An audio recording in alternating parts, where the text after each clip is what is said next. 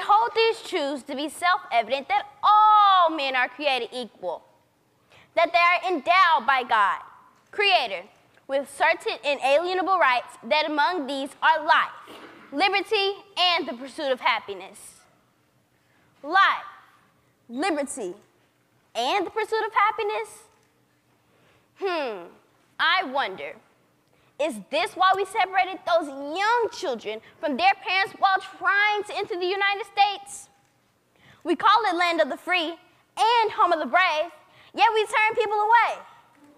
Is this why we need to build the wall? Or is this why we as children are hesitant to go to school in fear that we may not return home every day?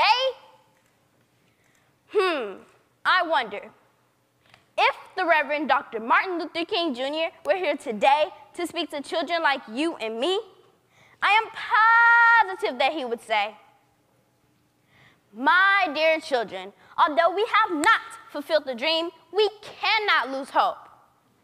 You have to keep fighting. You must continue the work of your ancestors. You must rise and get out of this place of complacency. I still have a dream.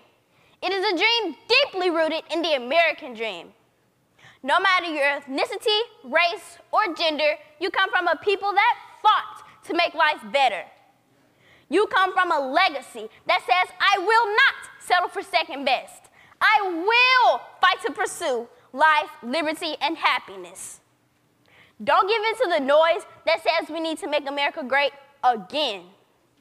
This implies that somewhere along the way, we stopped.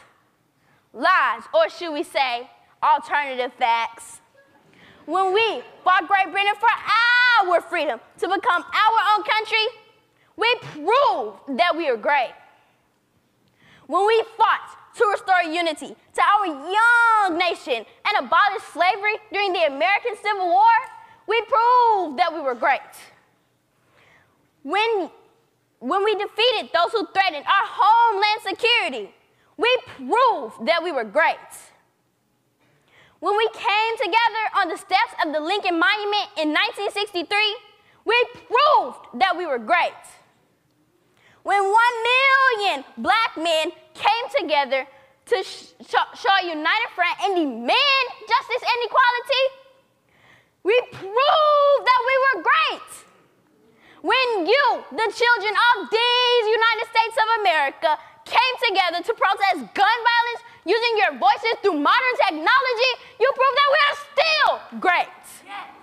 Black men, white men, Jews, and Gentiles, all of God's children.